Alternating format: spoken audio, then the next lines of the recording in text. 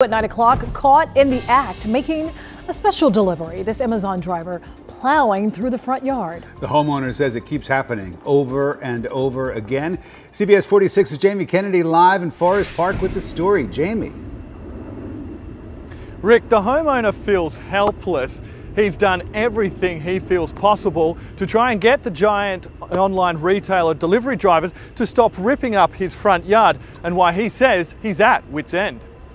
They say they care, they say they want it to change, but it doesn't change. That type of disregard for property by Amazon delivery drivers hurt loyal customer Zach Parker. I've literally spent over $40,000 on Amazon. He says it happens time and time again. Drivers will come down his driveway and run off the sides, damaging the grass and creating mud piles. So he requested on his account earlier this year for drivers to park out the front and walk to his front door, without success. I called and they said they'd put a note on the account, but I'm like, there's already a note on the account, so what can you do for me?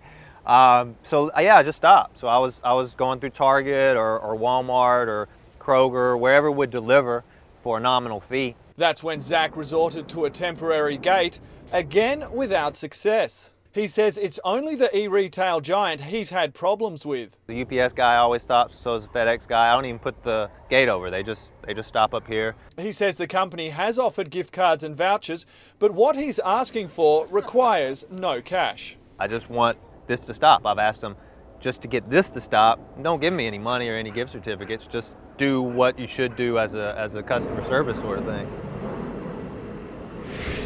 Now, I spoke to Amazon representatives on the phone. They said they are reviewing the footage and the images and will send us a statement. Rick. Jamie, has the company offered to pay to repair Zach's front yard? He's such a loyal customer.